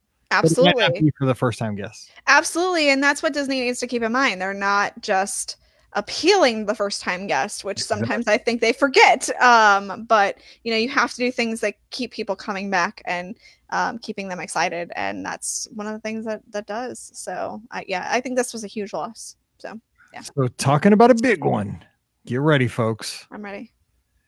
Reflections of Earth, IllumiNations went away. I can't believe it, in 2019, because when we started the show way back in the day, Henry Work and I were going to chain ourselves to the railing at Epcot the night that they were going to close IllumiNations. I was down there, but I did not chain myself. I did not get arrested. Yay. It was not Jane Fonda. I don't do that. Like she gets arrested every day. It seems like I see on the TV. I did not. And here's the thing, like, I loved IllumiNations. I loved the music. I played it for my class every day. I played that CD that had IllumiNations and Tapestry of Nations. Mm-hmm. Like, I played that every day during silent reading because I love it. Like, I've told myself, if I was ever to go onto an island and you only got to take one CD for the rest of your life, that's the music I would take, that CD. That's how much I love it. And I love the show. But I will say that times do need to change, and we do need to have something new. Now, Epcot Forever, I like it. I know a lot of people don't. I think it's okay. I mean, I think they're giving the fans just a little something. You know what I'm saying? Like, they're giving the folks like us. Until you get to the end. Anyway. But I mean, you know what? It's a bridge. Build a bridge and get over it. It's what my friend Dan always. So the thing is, it's fine. It's fine. And I think that Harmonious will be, I hope it knocks it out of the water. No, it's IP based, but I give them a shot. I mean, Pam, what are your thoughts? I mean, I think we all kind of agree that, as awesome as IllumiNations was, we can't have it forever. Agreed. I think it was really time for IllumiNations to go. I mean, it had been performing way past the time that it was expected or planned to go. And I think we just deserve another show because, as we talked about, sort of like the Fountain of Nations, that we've sort of progressed from that point in terms of technology and what people find exciting and interesting and willing to, stay in the park that long for and invest the time and effort that might be required to see a nighttime show. So I think it's time. I think that we saw a lot of cool things in the show that's playing right now. I think we'll see a lot more when they make the final transition. And, I'm happy to see it come. I think it's just, IllumiNations was loved by so many, and just because it was loved doesn't mean it should stay there all the time. So good point. All right. A couple more. It's cause we're running a little long here. HalloWishes had its said goodbye in 2019. Rikki, I know is one of your favorites. Yeah, it was, and I have seen both the versions of HalloWishes as well as the updated. It's Mickey's Not So Spooky Spectacular, and then Minnie's something. Anyway, the one for the Christmas party. I saw both of them this year. I thought the Minnie one was fine. The Not So Spooky Spectacular is fine. I like the use of the projections on the castle. I appreciate the fact that they have added them to the fireworks show for the holiday parties. I think that they are a nice addition to have. I just really, really miss HalloWishes. I think HalloWishes was by far a better fireworks show overall. I get that this one has a somewhat better story, more linear story now. But HalloWishes I thought was just spectacular, and I think that if they had added the projections to HalloWishes, I think it would have been better, but that's just my opinion. So anyway, I desperately miss HalloWishes. I wasn't as big on the Holiday Wishes. I know a lot of people were, but Holiday Wishes didn't do it for me, so it was kind of a even comparison for those holiday shows for me. But HalloWishes is definitely missed by me. So. Good points. Okay, I got a few more I want to get in here. So Pam, what about this one? The Walk Around the World bricks. I'm sad to see that they actually destroyed those. I know that they have to redo because of just how the world's changed in the last decade as to how we enter a theme park now, and also the crowds. I'm a huge fan of like the studios and how they've redone Animal Kingdom to get in, and Epcot's getting there, and the Magic Kingdom. Like it's a lot easier to get in than it was 3-4 years ago, which I'm all about. Like they're pushing out the security further. I like it, but that just felt like it was so essential. Like Walt Disney World, those bricks. I didn't have one, but I just always like looking down and seeing like, God, that family probably made that memory back in 92, and they see it every year or something. I don't know. Yeah, I mean, I'm sure that it is upsetting to some, but I think the issue really was not only do we have the issues with the way that we're entering the parks that we have to deal with, but also those bricks were getting really worn down, and oftentimes you couldn't see the names or things like that on them. So I think it really had to go. And honestly, to take those out individually in a way that they could be saved for anyone, that was crazy. I mean, I saw people saying like, I want my brick. And I'm like, well, that's not the agreement that you made when you purchased the brick. That was only supposed to be there for a set amount of time. It's actually way exceeded that. So, I mean, again, I understand the memories attached to it, and I hope that people understand that you do need to move forward. I just have to say, as a germaphobe, like I'm not a huge germaphobe, but like I'm enough of a germaphobe. I wouldn't want that brick at all. Like power wash it. So many things have been all over that brick. Like, no, thank you. You can keep it. I like the version. I didn't have one either, but I like the version that I bought at Disney. Like it, I have one now. I have one now, so I really shouldn't complain. So like, I don't know. I wouldn't want something that people have walked all over with their dirty shoes. So, and more, because goodness knows that enough stuff had been probably on those. I think that brick would have seen 1,000 sunsets and 1,000 sunrises at Disney World.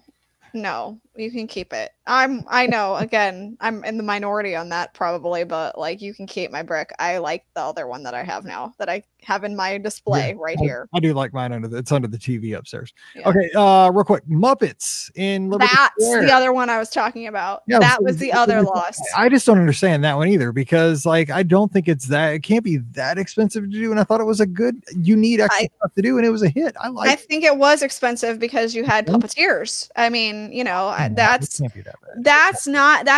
think that's an equity job. So when you really look at it that way and you have to hire equity performers for something like that, yeah, it's going to get cut because they cost a lot of money to hire equity performers. Charging a lot of money to get into the I know, Mike. I agree with you on that. That's what made me mad about it. But again, how many times did you see that many people stopping to watch that show? I saw a fair number, actually. Whenever, like, it wasn't a thing that people like stood there to like line up for the start of the show, but as the show was progressing on, people started standing there and watching the show. It wasn't something, because let's be honest, it wasn't like super published of when it was happening, so a lot of people didn't know, hey, the show is happening. But once you saw it and you saw it was occurring, I saw so many people stop and watch that show. Yeah. There were plenty of times when I walked past where it was like less than 10 people, honestly. It just depends. I mean, it was also in a terrible location in the sense of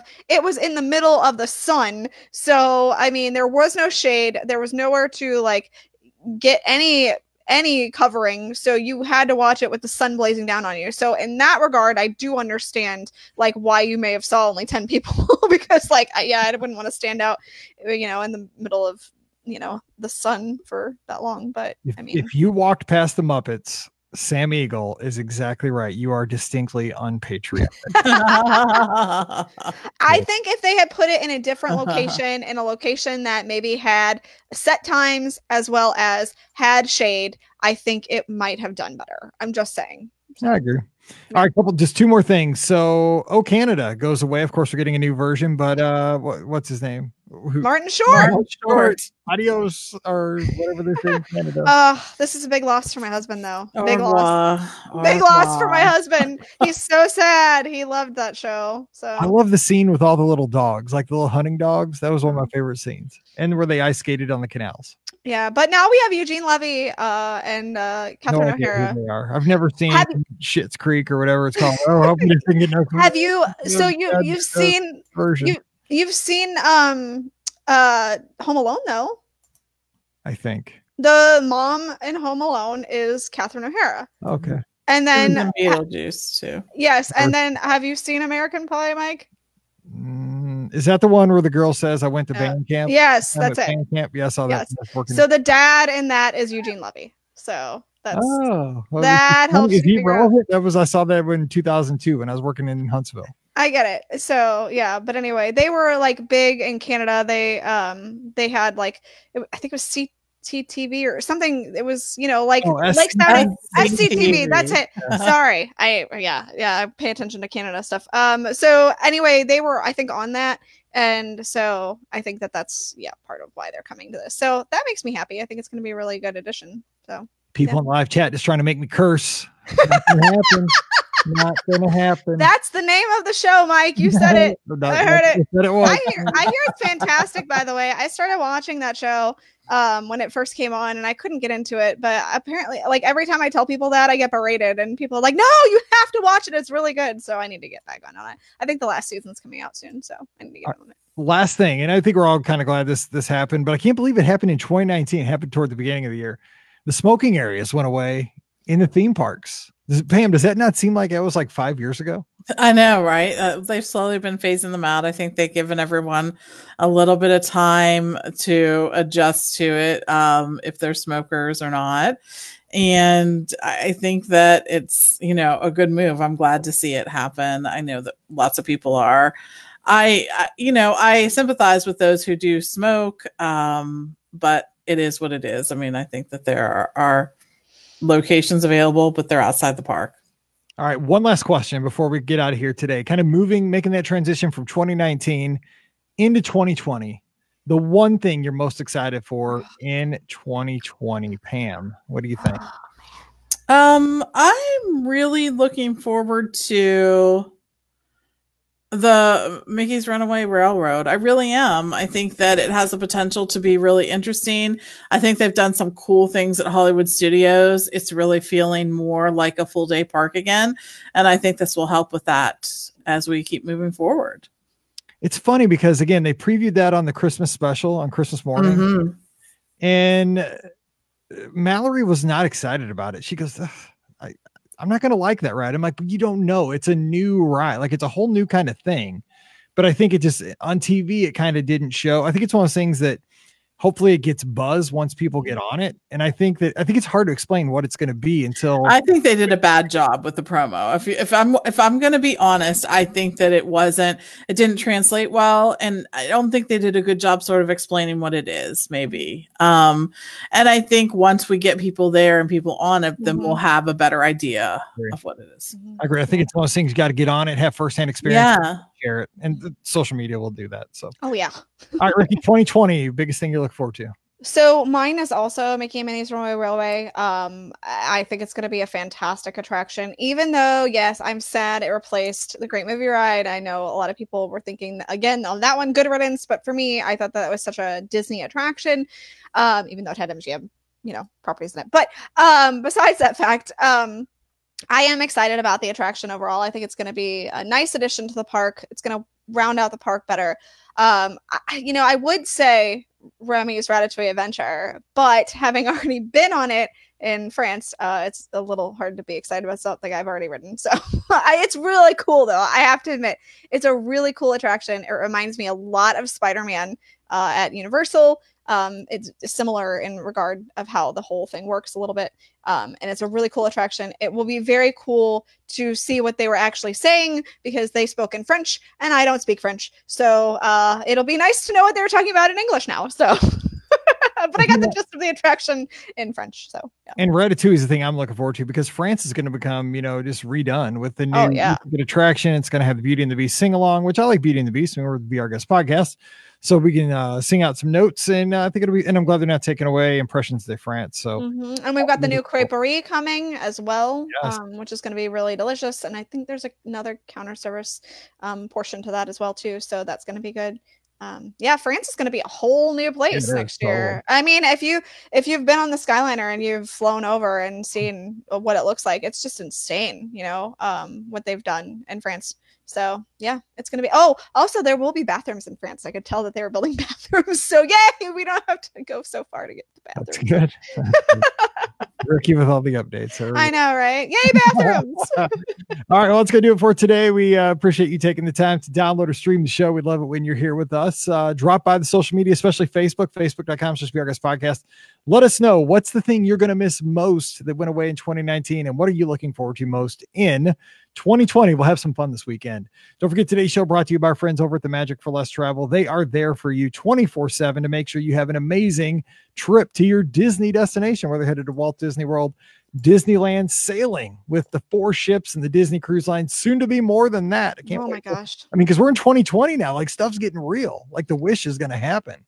In 2022. I know. And it's like 2 years away now. It's crazy. I know. We're going to start learning more this year about the Wish. So. Exactly. And Adventures by Disney going everywhere, and one of my friends, Machu Picchu in 2020. Can you believe it'll be fun? So you can just do all kinds of stuff. And the agents over at the Magic for Less will help you. They're going to help you plan. They're going to make sure everything is squared away so that you're set up for the best vacation ever. Get that vacation at the lowest price possible. They're there for you all the time. So check them out today. Drop by the website. Great trip planning tools just to get started over at themagicforless.com. Also, please use our Amazon affiliate link, beourguestpodcast.com/Amazon. You get all your Prime benefits, cost you nothing extra. And everything you do, purchase over there helps support the show. So again, beourguestpodcast.com/Amazon. Give us a follow on social media. We're going to be lighting that up this next week for Marathon Weekend over at Be Our Guest Pod and at Be Our Guest Mike. And again, facebook.com/Be Our Guest Podcast. Don't forget lizards as you post pictures to social media over Marathon Weekend. #RunBOGP. So we can find those. #RunBOGP. All right, time to get out of here. Let's get on with your weekend. Thank you so much for being part of the show. So for Pam and Rikki, I'm Mike, wishing you a great weekend. Whatever you do, stay safe, and we'll see you real soon. Yay! Fun. Awesome. The bathrooms. Oh my gosh, I'm so excited about bathrooms. I can't even tell you. Like, it's gonna be awesome. The ones in America when they put those in. So. They did. Oh, the new bathrooms are open by the refreshment port too, which is fantastic. Starbucks is open. Yes, I'm so excited about that. Starbucks. It's gonna be temporary, but yeah, I'm happy because I missed my Starbucks when I was there this past trip. So I only get it when I'm in Epcot, which is weird. Like, I don't know why Epcot's the park where I'm like, you know what, Starbucks sounds really good right now. Cool. Sometimes I do Animal Kingdom, but I definitely don't do Magic Kingdom very often, and I don't do Hollywood Studios very often. So anyway. All right, well, I will. Weird things about me. So we'll catch you guys. Bye. All right. Well, here's the deal, though. I need to do one extra show at some point. Rikki, like, we could do a trip report for you. We could do a show about next Friday. We should do about Grandisino, or not Grandisino. No, you mean Riviera? Yeah. So we'll figure it out. We don't have to do it tonight, but yeah, I just need to get ahead because I'll be gone. All right. Okay. Just for, text us. For 1 week though, because Monday I can do the shows. I'm leaving Tuesday. I'll be back the next Monday, so I just need to get those shows done for that next week. Okay. Okay. All right. I'll talk to you. All right. All right. Bye. Harris has open air urinals. I didn't know. Is it just called? Well, heck, if it's anything like what I experienced in Paris, where I accidentally put my coat in poop, yeah, that makes sense. We should have ended this call 30 seconds ago. On that note, yeah, we'll get ready to go to Taco Bell. Thank you. All right, I'll see you guys later. See you. Bye, everybody. Bye.